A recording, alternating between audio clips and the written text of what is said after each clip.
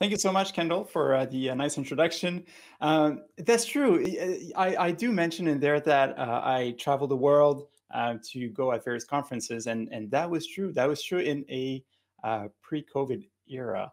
Um, and it's funny because that this presentation is kind of also about that. When I was going at a lot of conferences, I was wondering, what if there was a way, like I meet so many people. What if there was a way to remember people? But also, as I was meeting all those people, and I spent a lot of time in networking and in the hallways or at booths, and I've met so many great people, so many good conversations. Um, I've also had some not so good conversations. So I figured, is there a way, if I could predict if I am going to have a good conversation with that person or not, based on some sort of machine learning algorithm, right? That would make perfect sense. That would also probably be very unethical. So before you start coming at me with forks and torches, um, take all of this with a grain of salt, please. But I was still kind of curious whether I could build some sort of an application inspired by the Black Mirror series, where I could kind of rate the people and give them, just to kind of gauge. And anyways, I was just out there and wondering if it was possible to do that type of thing. And I ended up actually building that. Not that I would recommend using it ever, but I managed to build it, and it was kind of a fun experience. So this is what I want to share with you today. I'm going to talk a little bit about the process and what I built, how I built it, and what it did. So I've used a little bit of NodeJS, machine learning, Kubernetes, and most important of all, I've used a lot of unethical face recognition in there. So this is what I'm going to talk about today. I'm going to introduce those concepts, how I managed to do that. I'm kind of monitoring the Slack channel over there. So if you have any comments, feel free to share them. I'll answer questions at the end either way. But if there's something like, can't hear me or whatever it is, just throw them in there. I'll try to follow along kind of with one eye.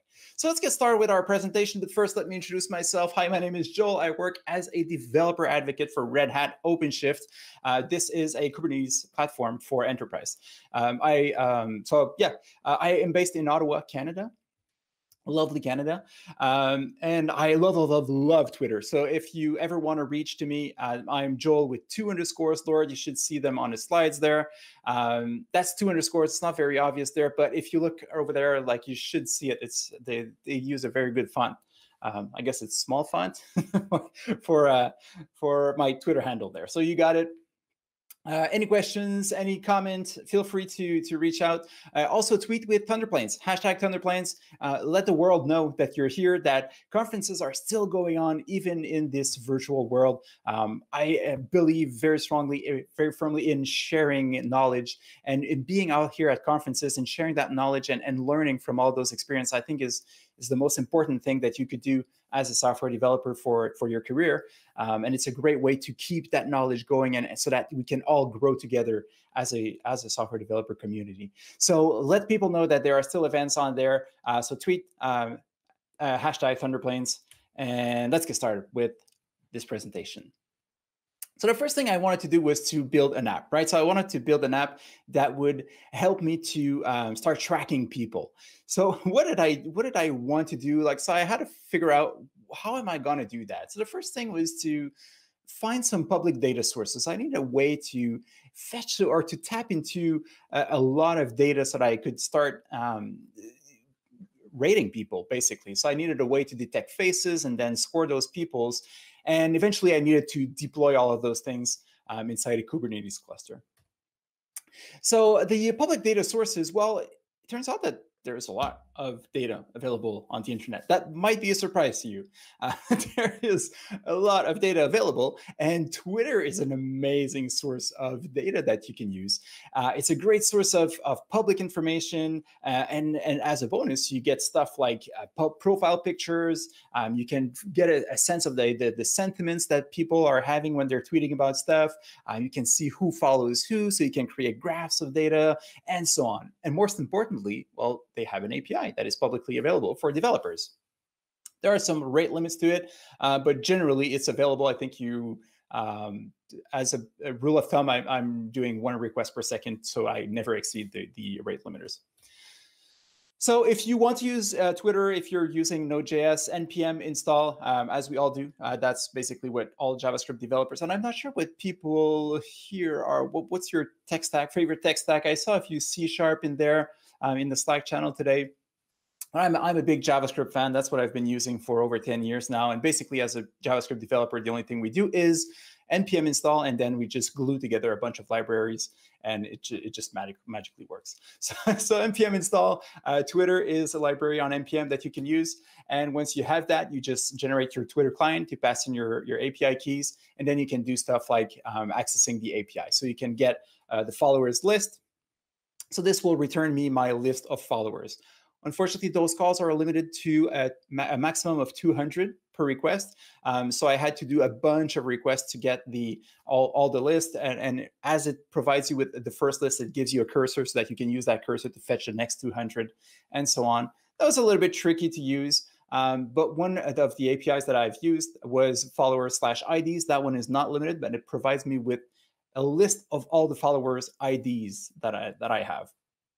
So now that I had all the follower IDs, I was able to create a stream so I could listen in for any incoming tweet that would match a specific filter. In this case, I said, well, just try for any follow or any follower that have this specific ID, or follow any tweets that have this specific user ID. And this would return me or create or trigger an event every time that there's a tweet by one of my followers, mentioning one of my followers, a retweet by any follower, and so on. So it would provide me with a lot of information on the followers, on my following. So I can then use that stream on each tweet, incoming tweet. You can get the user. And it's funny because the API, the Twitter API is relatively old, and they haven't changed a lot of the things. So now everybody talks about Twitter handles, but originally it was a screen name. So they still have that old syntax, but they're working on a new version of the API.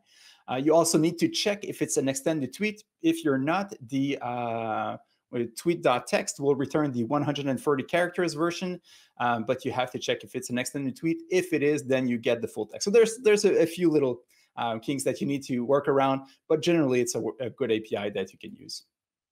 So in here, in this blank screen, you can see that I'm actually, there it is. So I'm currently, that's funny, because I'm actually going to talk about Jeremy in a few minutes. I'm actually looking for any tweets by my followers. So if you are one of my followers and you want your moment of glory tweet now, like now, there's a few delays, so you might not be able to see it. but here you can see like all the tweets from my followers or mentioning my followers. So Jen Looper is one of my followers, so it's a mention from her, so I can see that. So you can kind of get all of that data, and you see that I can now extract that data. I can also extract all the profile pictures of all those people tweeting. Good. So now I have your face and your tweets. So now what? Well, my goal was really to rate you, right? I want to know if I'm going to have a good conversation with you if I see you somewhere. So I wanted my application to be able to give you a rating. That is very, very important. Like I said, take this with a grain of salt. All right. So, are you worthy of my time? All right. Well, first of all, you would have to be one of my followers because, because you would already know me, and it would be easier to have a nice conversation, I think. Also because it's a limitation on the API. You need a good following yourself. I mean, I won't waste time with somebody who barely has any followers, because you need to follow other people because you need some sort of a range in your opinions, and generally, very importantly, you need your tweets to be positive. I don't want to spend my time with somebody who's just complaining all the time, right? So I want someone who is generally overly positive. So those are my criterias for rating people.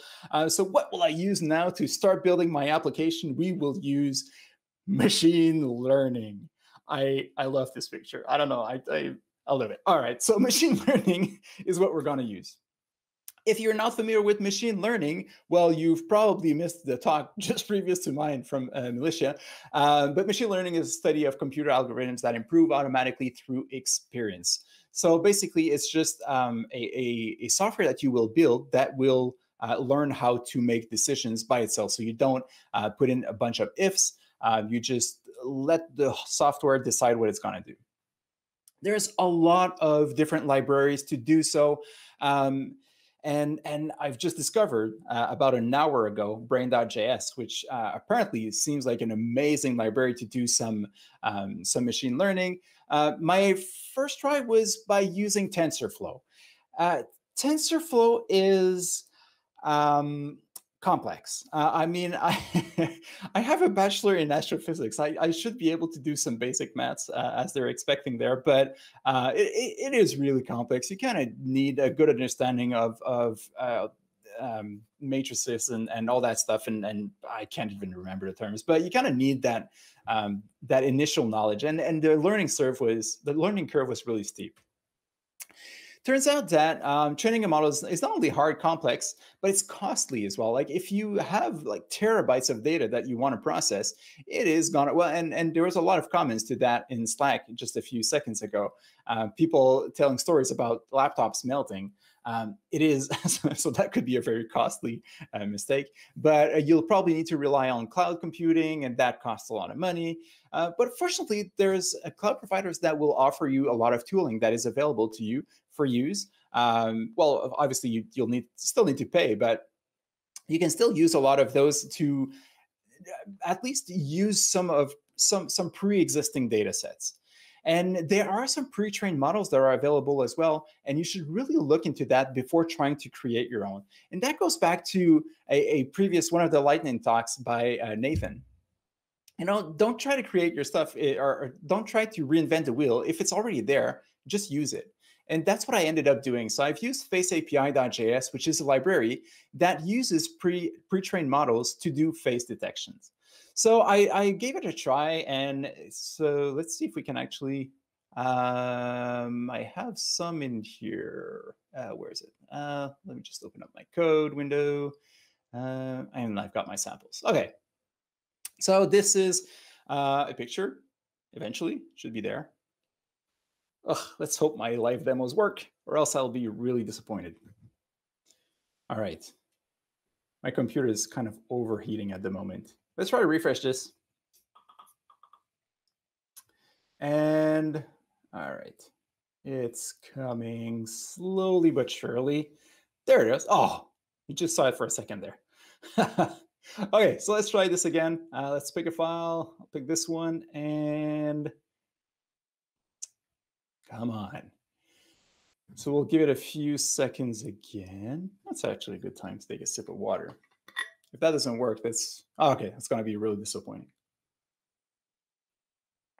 Okay, so now my laptop is working really hard, but it did find a face right there with a 90% certitude. That was kind of an obvious one.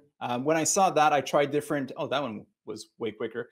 So I tried different poses, and it really can find the faces in various positions in a window. So it was actually doing a very good job. I'm trying to find, so I tried different backgrounds and a bunch of different things. So face detection, that worked really, really well.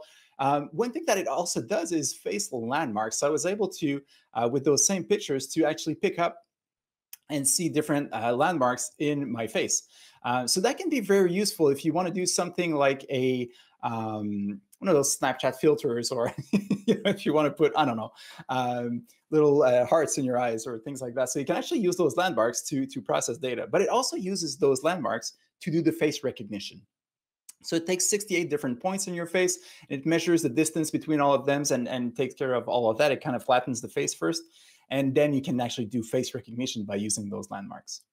A fun thing with that library is that they actually also do face expressions. So that one is kind of neutral. So if I go back to the first one, that was intentionally very neutral, as you can see.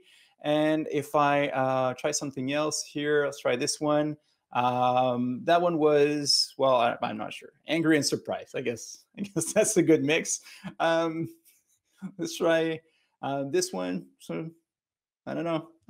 Angry. There you go. So this one was a little bit angry. All right. So I was able to, but that was kind of a fun little bonus that I started playing around. To use Face API, you could use it in Node.js with an import, Face API from faceapi.js. Just use npm to install that library. You can also use it directly in your browser, which was really great, which is what I'm doing right here. So my slides are running in my browser, and I'm directly running the faceapi.js library. And when I click on that new file, this is what I do here. So I create a file reader, and then I just load that image into a canvas, and then I'll do my face recognition on the canvas.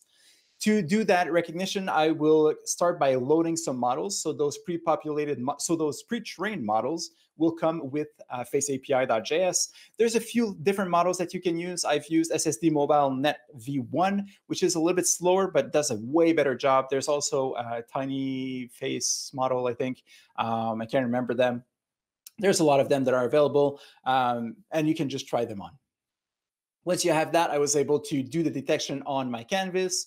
I just run a faceapi.detect all faces that would find the squares that go around the faces with the face landmarks, with the face descriptors.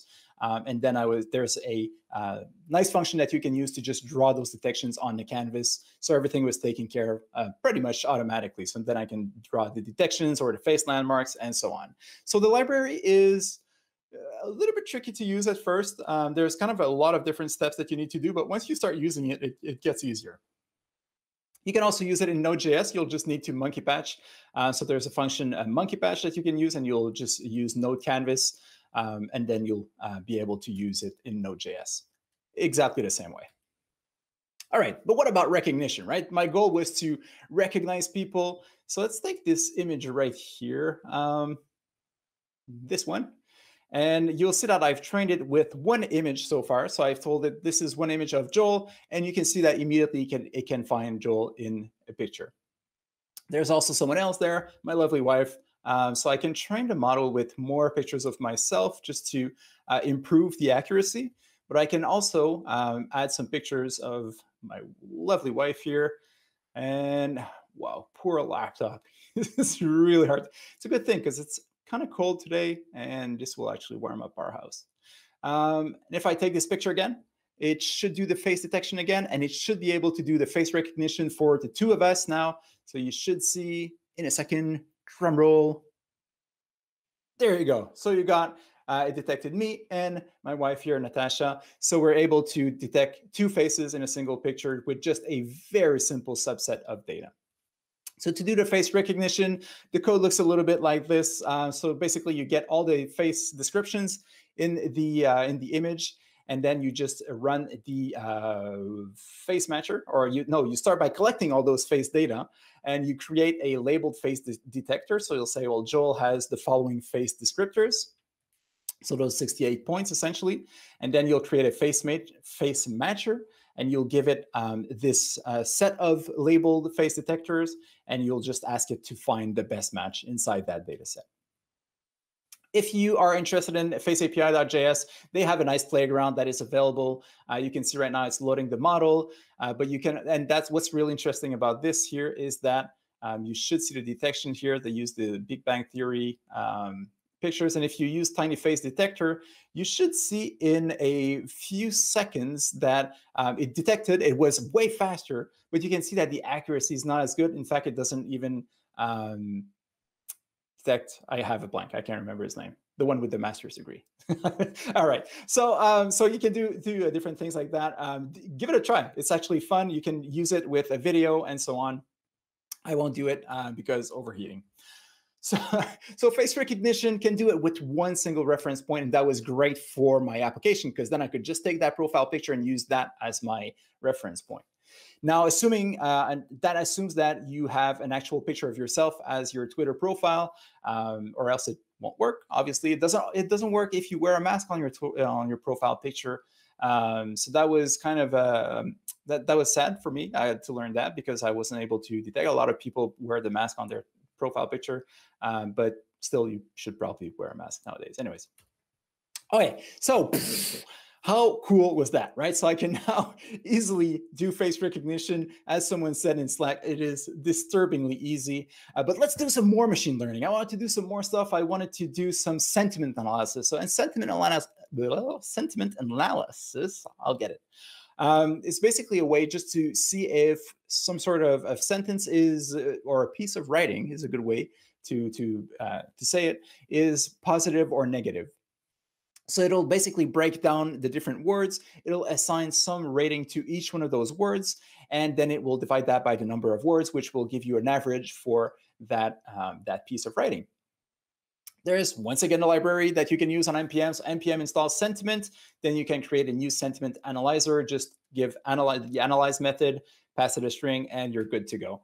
So if I apply that to my Twitter feed once again, and let's see what my followers will say. Clearly, I don't have enough followers because there's a lot of staring at it. Oh, there's, okay, so we've got one, which unfortunately is neutral. So you've got this score here, 0, which I've converted into a hexadecimal value. And oh, there you have it. Josh is one of my colleagues. He is, yeah, very red most of the time. Great guy, though. So yeah, so you can see how I can now extract that data. I need to take a screenshot so I can share that with him later on. Let's do this. Okay. So, so you can see how, yeah, fun of life stuff.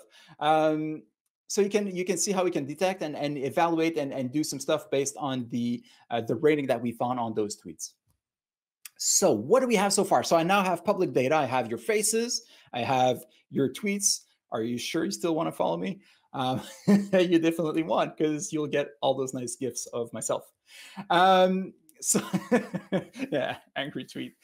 So connecting everything together, and that was actually the part that was the most fun. And I'm running out of time. Well, it's still 20 minutes, but I thought the face recognition part would be the most fun. It turns out that connecting everything was a lot of fun to get everything to work together. So I already had all those little pieces. So I had a little piece here that would do the sentiment analysis, a little piece that would do the face training, and then a little piece that would do the face detection. And well, does that remind you of anything, right? It's a microservice architecture. Basically, I already had, with all my different samples and just playing around with that all of those libraries, I had like a microservice architecture already in place. So I've decided to use Node.js containers to help me with that. And then just to add a little bit of challenge, I had never actually played with messaging queues. Apparently, everybody did. I guess it's specifically popular in the Java world, but I never actually used one. I typically just use a simple Express server for my Node.js applications, and it works. But I wanted to explore that. I wanted to explore messaging queues. Turns out it's really fun to use. Very, very useful when you're dealing with those microservices and those little containers, especially when you have containers that are a little bit slower than others. I needed a database, so I've used MongoDB here. And finally, I needed a Kubernetes distribution to orchestrate all of those containers together. And I've used OpenShift because they pay me to do this. So all right, so microservices, that was really fun. So I did all of those little pieces. If you want to learn more about containers, I have a talk called Containerization for Software Developers. So just try to Google it. There will be a link at the end. You can't see the URL right here, but I'll share it at the end, and you'll have access to that video. But basically, a container is a standard unit of software that packages up code and all of its dependencies so the application runs quickly and reliably from one computing environment to another. So what that means basically is that you can imagine your container being one big zip file that will not only contain your source code or compile the application if you're not doing JavaScript, but it will also contain all the runtimes that are needed to run this application. So basically, you can run that same application everywhere exactly the same. Very, very useful. And it also lets you do stuff like for RabbitMQ. I didn't want to go through the whole process of installing RabbitMQ, but I was able to just use a container that came pre-installed with RabbitMQ, pre-configured. Everything just worked out of the box. It already had the admin utilities to it. So I had a nice web UI that I was able to use. So really, with one single Docker command, I was able to just start that container and have access to all of that. So that made my life much, much, much easier. So yeah, so it packages up everything, all the settings, everything. It works out of the box. It is a disposable unit as well. So once it's completed, it destroys itself along with all the other dependencies, which is a very nice feature. So if something happens, if it crashes, if it doesn't matter, it'll just shut down and restart. And it's great if you have stateless application. If you have stateful applications, then it's a little bit trickier. If you're using a database, you'll need to find a way to persist that data, or else when your container stops, it will lose all the data that it has. But there are tricks to work around that. So to start a Node.js container, use Docker run. Docker run is the command to start any container. I'll run this one in detached mode, so run it in the background, and then you can mount a volume. So when you're working in development mode, you can just mount your current working directory into that container. So really, I mount my current working directory to /app inside that container. And now, as far as the container is concerned, /app is part of its own file system, and it can access it, and it will see all the changes that you do in your code immediately as well, because it's really a mapping directly one to the other. You can mount some port as well. So in this case, I'm saying to Docker, well, any incoming request to port 3000 on my machine will go to the port 3000 inside my container. So it takes care of doing that redirection automatically. And then I tell it to use a Node 14 image. So that is kind of a tiny Linux distribution that comes prepackaged and pre-configured with Node.js. The latest version 14, I think 14. I don't remember. It uses Node 14. It also has npm and all the tooling necessary. And then I said, once the container is started, run the command node/app, which will actually start my container. So I did those containers for each one of those, or I was able to start those containers. One interesting thing when you're dealing with containers is that you can actually really easily change your base image. So this right here, you can see that I'm using 12, 14 or 12. So containers can be very useful if you need to test out a new version. So if you want to see if you can migrate your code from, say you're still using Node 10 and you want to see if you can easily migrate to Node 14, you can just run it inside a container with Node 10. Everything should work correctly. And then you can just try the exact same test with Node 14, and you will see if there are any errors that are being outputted. So basically, to start a container, Docker run is the way to do it. Run it in detached mode, map some ports, map some volumes if needed, and then just give it an image. You can also build your own custom images, which will include not only the Node.js runtimes in this case, but all the source code. So this is what I did. So I built one node container for each one of my tiny microservices. And to do that, I've used a Docker file. So Docker file is just a way to describe that image. So you always start from a base image. So in this case, I'm starting from Node 14. I am exposing the port 3000. So I'm telling the Docker that immediately you will have a port 3000 that will be open. And then I will need to do a mapping. I'm changing my working directory to /app. I copy all of my source code from my local machine into that container. I run npm install, so that will take care of downloading half of the internet and just creating that that node modules folder and adding all of those files. And then my container, my image is ready to go. That last command here is what will be executed when the user uses Docker run with the name of my image. So it will run, or it will execute a command node dot, which will start my container. So that is basically how you create a Docker file. Once again, that was a very quick intro, or Docker build to build that, that container. It should be a D here, Docker build, and then Docker push. So you can push that to a registry, which will contain your images. So that was a really, really quick introduction to containers. Once again, you'll find more information at the end. I'll share some links there. So the messaging part was another interesting thing. So I needed all those containers to be able to talk to each other. And how can I achieve that? Well, this is where I've used the messaging queue. So I've already talked a little bit about that. So messaging queue is a form of asynchronous service-to-service communication used in serverless and microservices architectures. Messages are stored in the queue until they are processed and deleted. Each message is processed only once by a single consumer. Message queues can be used to decouple heavyweight processing to buffer or batch work and to smooth spiky workloads.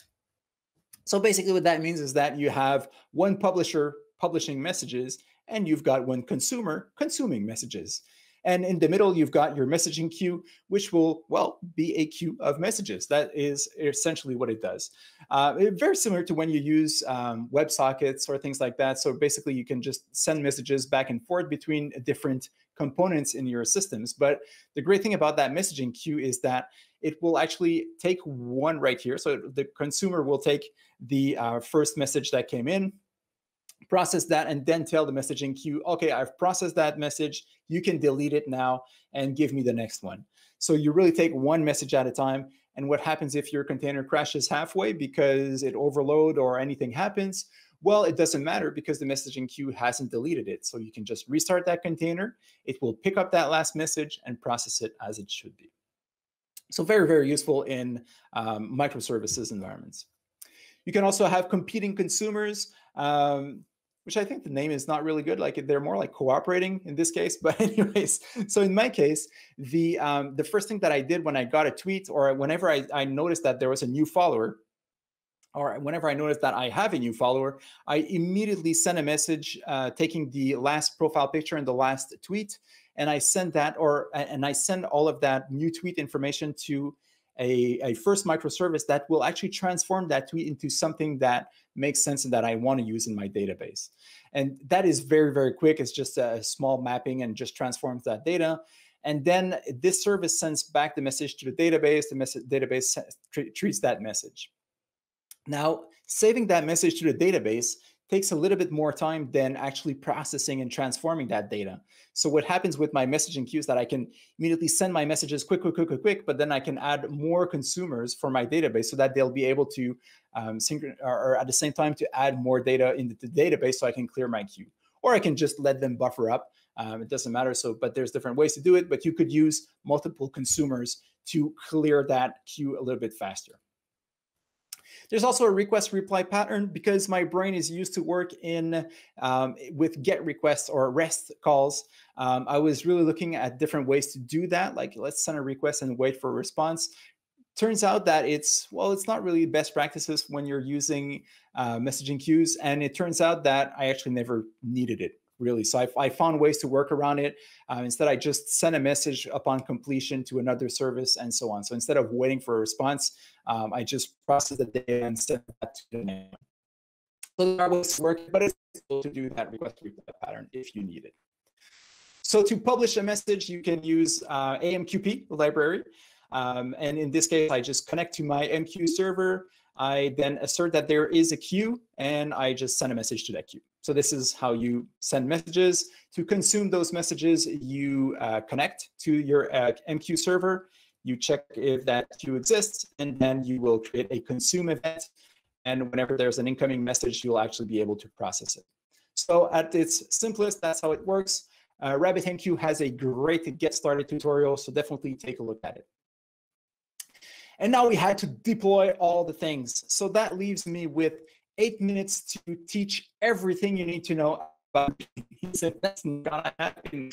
But I'm gonna give you the quick basics of Kubernetes. So basically, Kubernetes is an orchestrator for all of your containers. If you want to learn more, I have a talk called Kubernetes Kitchen. I'll be giving it actually Saturday at Granite State Code Camp. So if you're interested in watching it live, I'll be there, or just Google it. There are some recordings somewhere. So Kubernetes is an open source system for automating deployment, scaling, and management of containerized applications. So basically what it does is that it will let you spin up some containers and spin them down if you don't need them, and it will take care of all the networking between them. So it makes it easier to orchestrate all of those containers. It makes it easier to spin them up, spin them down. So if you're expecting a sudden burst of traffic, you can increase the number of containers that you have and the networking. So you have three main components that you need to be aware of when you're dealing with Kubernetes. The first one is a pod. So a pod, for all purposes and intents of this talk, you can, in your mind, say that a pod is equal to a container.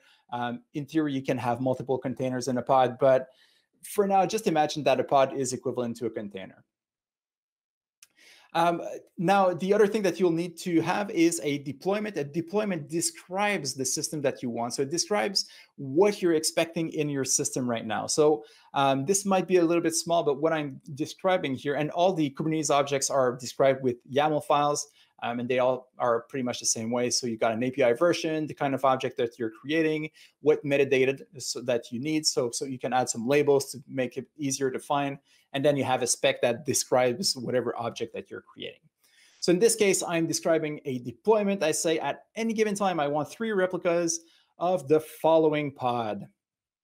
So this pod will have a single container. It will be my face detection container. It will have something open on port 3000 and so on. And then so you describe all the different components of your system. And Kubernetes will make sure that you always have, in this case, my 3 pods up and running. All right, so that's just another deployment. I can use base images as well. So this is how I've deployed my RabbitMQ server. But then what you'll need is also a service. So you'll need to expose all of those different pods as a single service. So when you create a deployment, it will create some pods. It will give them a random name. So there's no real way to find them inside your Kubernetes. So that's where you will use a service. Your service will be kind of the gateway to those pods.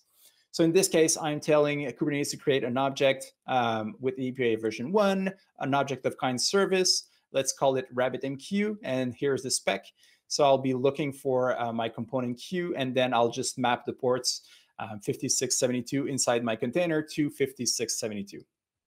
So now that I have a service called RabbitMQ, I can now actually access my RabbitMQ by its internal DNS name. So it created an internal DNS entry called RabbitMQ that maps to all of those pods. And it does all the load balancing and a lot of voodoo magic behind the scenes. But basically, that's one of the big benefits. So it was a lot easier than using localhost or trying to specify a name or hard code something.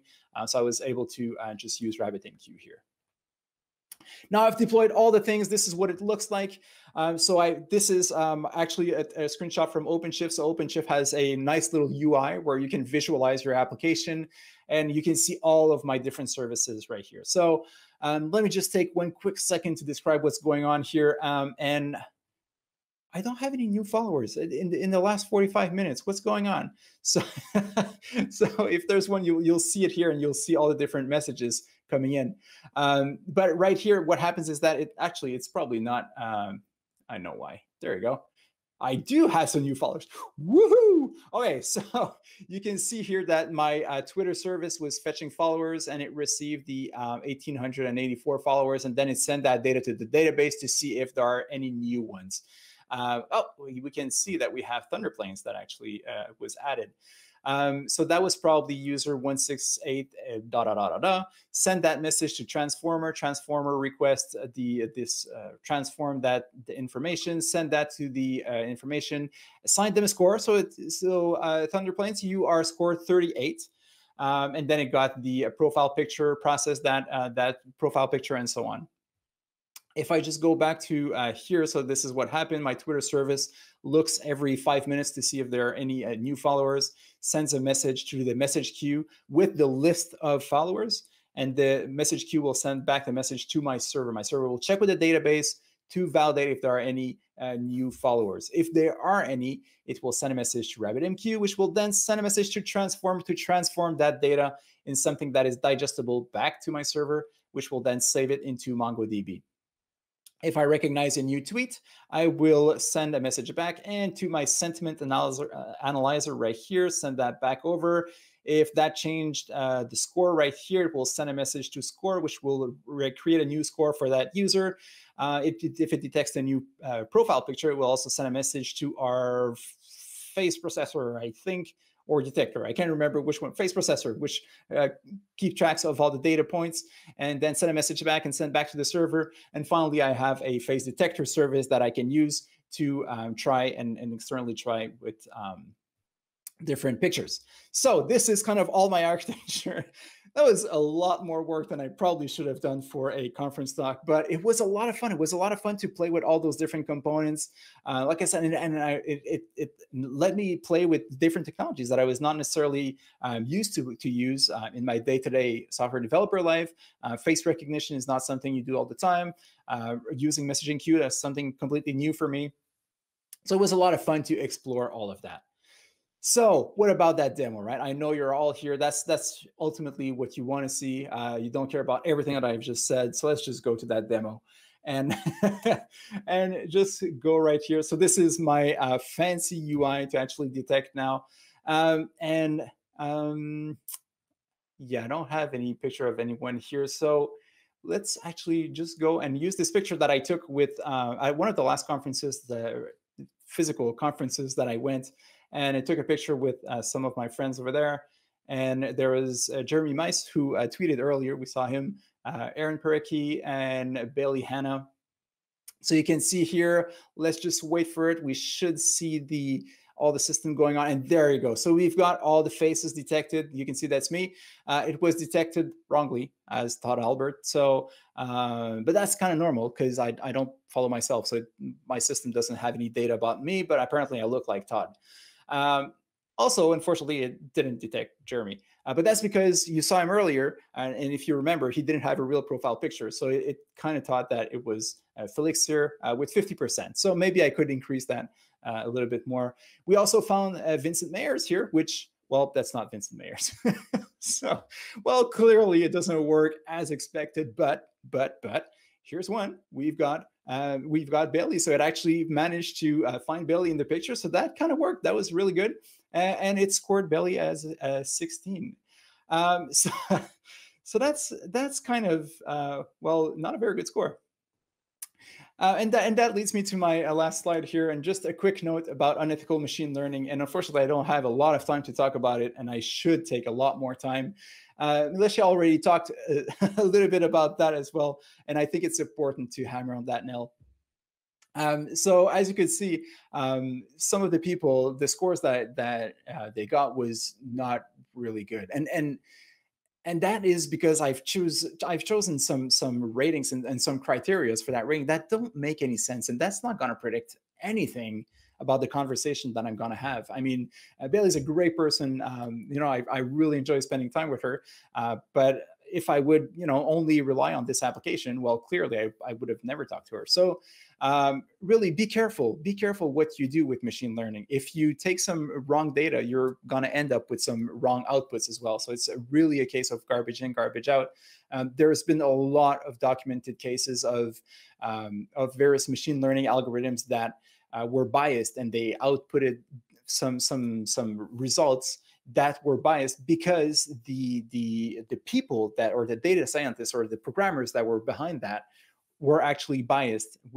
And sometimes it's not because you want intentionally to have a bias, but you have unconscious biases, and they just go into that algorithm. So you have to be really, really careful when you're using machine learning. Be careful on what you're building. Be careful for what uses you're actually using it. Use your superpowers as a software developer for good, not for rating people like that. That would be a very, very bad application. But please don't do that. So a few links I'll leave you with. Container Solution for software developers. If you want to learn more, you'll have a link at the end. Kubernetes Kitchen, another talk that I gave, which is an introduction to Kubernetes. RabbitMQ, the getting started, the material is great. faceapi.js. You can find out more, all of that at easyurl2/unethical. So thank you very much for being here. Thank you, ThunderPlains, for having me. It was a blast. It's been a great day of presentations, and I'll stick around for questions if there are any.